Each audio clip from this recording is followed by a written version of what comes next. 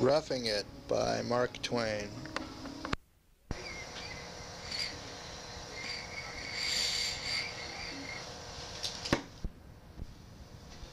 The secretary and I took quarters in the ranch of a worthy French lady by the name of Bridget O'Flanagan, a camp follower of His Excellency the Governor. She had known him in his prosperity as Commander-in-Chief of the Metropolitan Police of New York, and she would not desert him in his adversity as Governor of Nevada. Our room was on the lower floor, facing the plaza, and when we had got our bed, a small table, 2 chairs, the government fireproof safe, and the unabridged dictionary into it, there was still room enough left for a visitor, maybe 2, but not without straining the walls. But the walls could stand it, at least the partitions could, for they consisted simply of one thickness of white cotton domestic stretched from corner to corner of the room. This was the rule in Carson.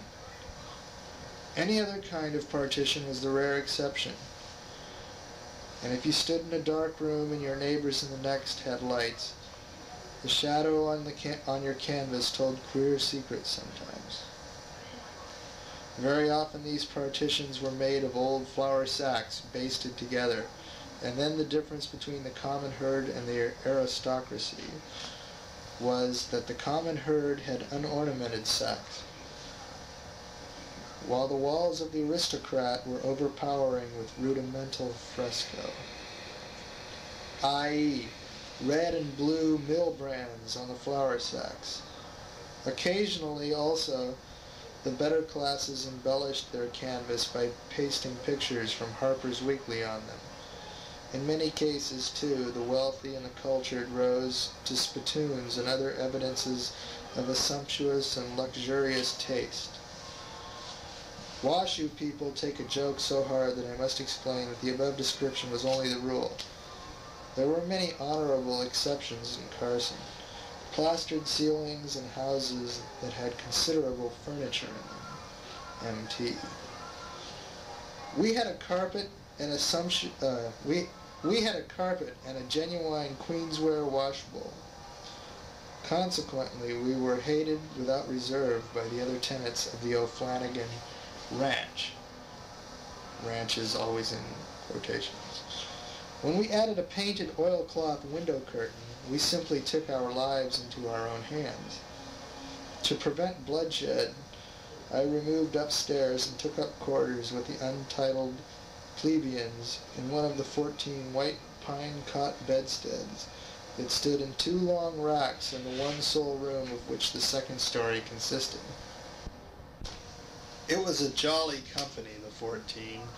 They were principally voluntary camp followers of the governor, who had joined his retinue by their own election at New York and San Francisco and came along, feeling that in the scuffle for little territorial crumbs and offices, they could not make their condition more precarious than it was, and might reasonably expect to make it better.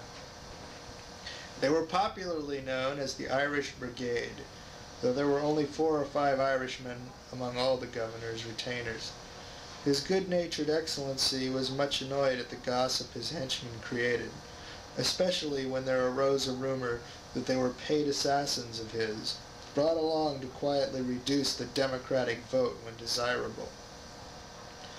Mrs. O'Flanagan was boarding and lodging them at $10 a week apiece, and they were cheerfully giving their notes for it. They were perfectly satisfied, but Bridget presently found that notes that could not be discounted were but a feeble constitution for a Carson boarding house.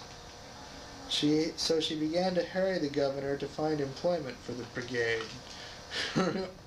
Her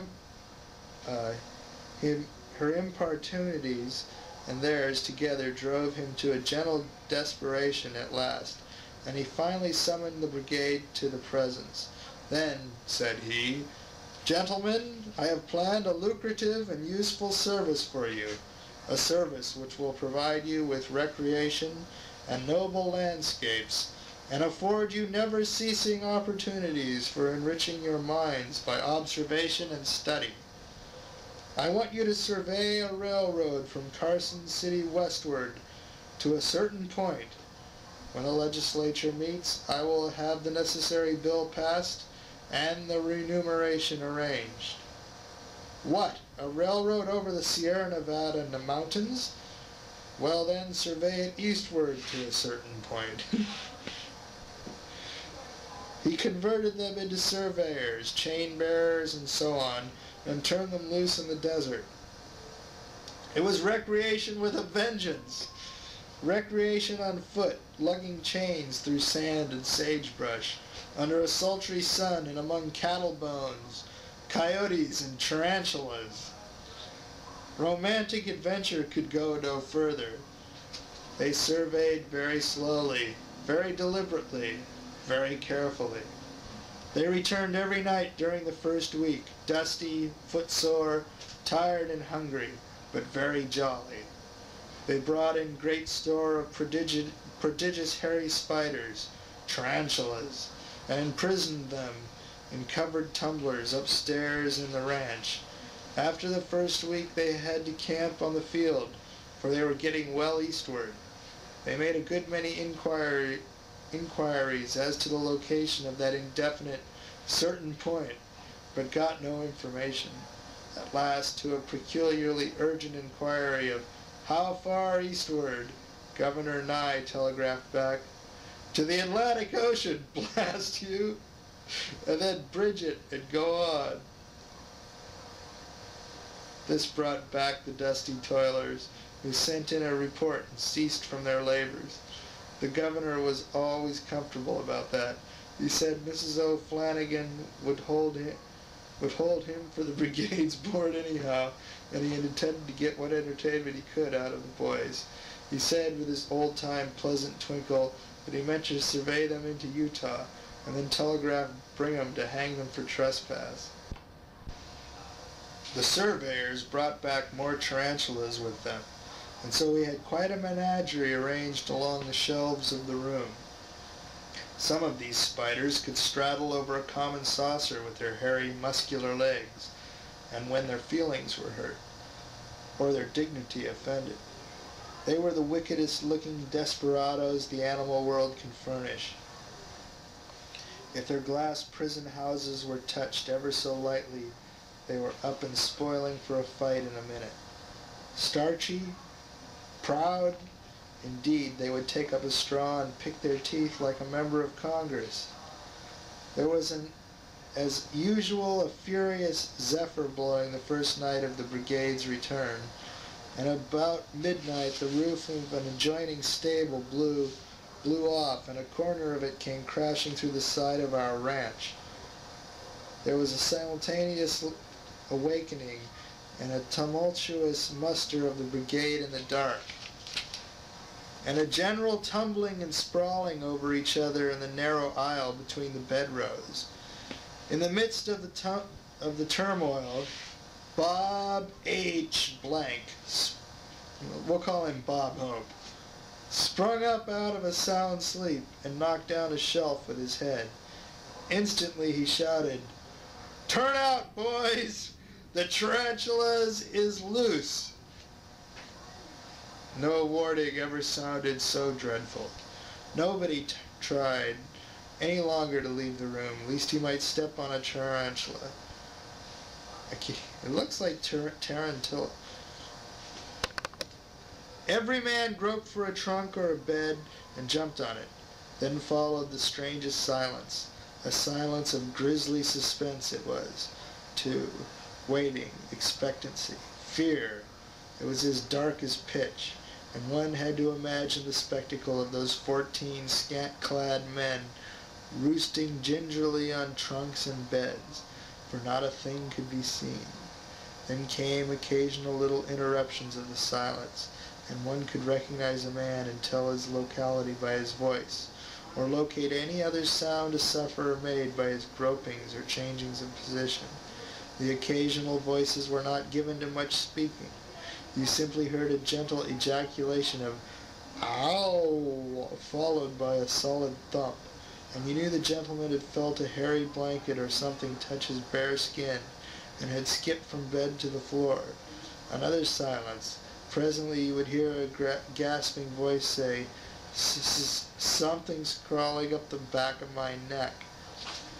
Every now and then you could hear a little subdued scramble and a sorrowful, "Oh, Lord," and then you knew that somebody was getting away from something you took for a tarantula, and not losing any time about it, either.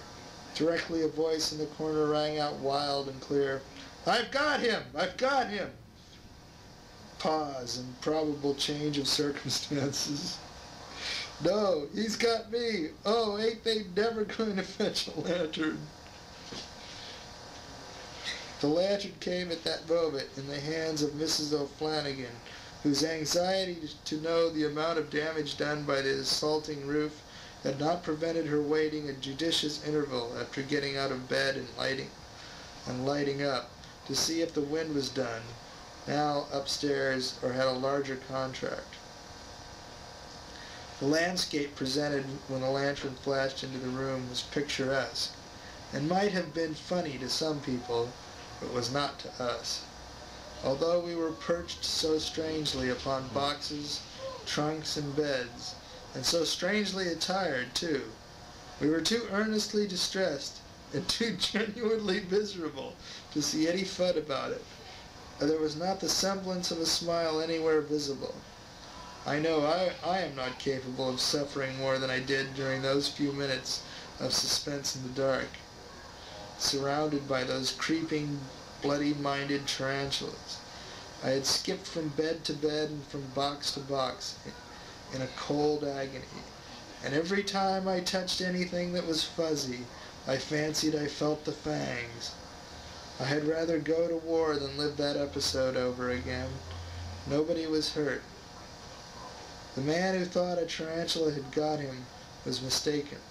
Only a crack in a box had caught his finger. Not one of those escaped tarantulas was ever seen again. There were 10 or 12 of them. We took candles and hunted the place high and low for them, but with no success. Did we go back to bed then? We did nothing of the kind. We sat up the rest of the night playing cribbage and keeping a sharp lookout for the enemy. Chapter 22. The Son of a Nabob. Start for Lake Tahoe. Splendor of the views. Trip on the lake. Camping out. Reinvigorating climate. Clearing a tract of land. Securing a title. Outhouse and fences. It was the end of August and the skies were cloudless and the weather superb. In 2 or 3 weeks I had grown wonderfully fascinated with the curious new country and concluded to put off my return to the States a while.